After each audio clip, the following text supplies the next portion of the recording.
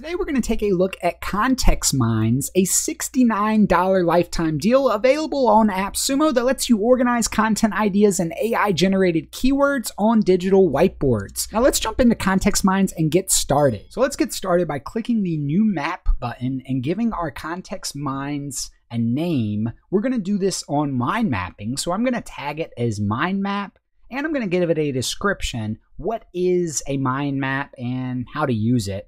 And Contextminds is going to take this information and they're going to generate some AI-based suggestions that we can then kind of build a mind map on mind map. So we'll click create. It'll open up the whiteboard. At the top, we'll see mind maps. Everything's auto-saved. And down in the bottom is where the AI-generated keywords are. We can see keyword metrics, 58,000 search volume, 86% clicks, 52 difficulty. For mind mapping is only 15,000 with a 54 difficulty, 91% clicks. So I'm just going to get started with the most search volume for mind map.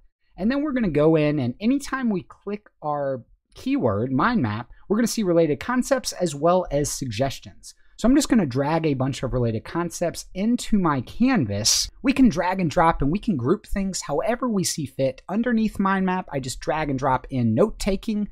That's kind of what mind mapping is. It's a way to take notes. I can click the green button and I can tap a concept name, or I can click a given keyword and click subtopic and do the exact same thing, seeing the related concepts for each keyword that I highlight.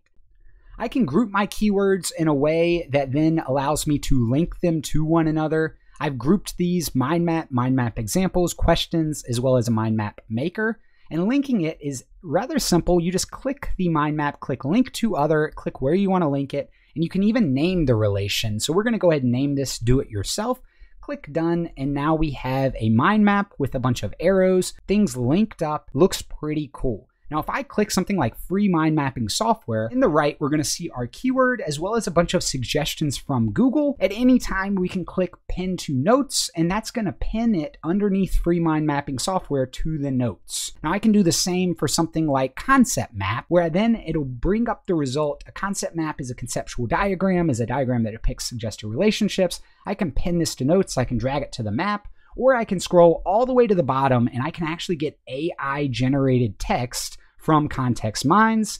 And if I want, I can pin that to notes or I can drag it up underneath. This all looks great, but it probably needs some color segmentation. Well, we can do that by clicking it, clicking types, giving it its own color. And I'm going to do this by all of the types of mind maps are going to be teal. And then we're going to list all of the AI generator responses as yellow. And then I've color coordinated based on questions and the types of mind maps, all of that. Now, if you want to share it with a client, you just copy the link, send the link over to the client. Maybe it's your team member, someone working on your team. They can drag and drop and do whatever they want within Contextminds. Without having an account, they can't save. So whatever they do, if you then go back and look at it yourself, there'll be no changes to your mind map unless they actually have an account and have permissions and whatnot to save. Now, you can do a PDF export where you can add your own logo, you can download it, send that to the client instead. You can also do it in PNG format. You can even copy the HTML, and I'm going to show you how you can embed this to something like Smart vCard, my latest video, or any website, anywhere that you can embed an HTML code. Right there, we've put a mind map on a digital business card. Pretty cool. And this really allows you to demonstrate sales concepts or something very briefly in a unique format. So I like that feature a lot. Now, looking at the PDF, you're going to see a basic, easy to print PDF version, but you're not going to see the notes, and it's going to cut off a lot of the AI text that I dragged in. Not really going to be the most ideal for complex mind maps, in my opinion. That's where the HTML embed or copying the link is much better. However, it is nice to have nonetheless for simple and to the point mind maps. Download as text is great if you then want to send this off and have it written into a blog article. You have a mind map, maybe you send the mind map, and then you also send all the text back up there. You can also create a blind map, and this is great if you want to rearrange your thoughts and see things in a different way, because it removes all the relations and all of the links and everything, and then you can do as you see fit with that.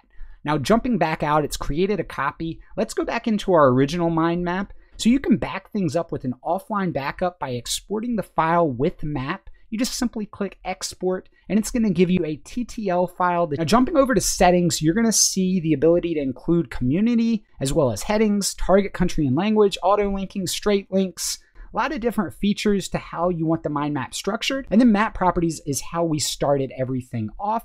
And that's how we'll wrap this video up. Hopefully this video has brought you some value. I wanted to speed everything up along through it. I'm not the biggest authority in knowing how to mind map and use softwares like this. However, I think it's very cool. And in just 20 minutes, I created this mind map on mind mapping that I think I could even send off to an editor or jump into an AI writing software and write a blog article on mind mapping with some pre-done text generated by AI with Contextminds as well as keywords based on search volumes and all of that stuff from Google.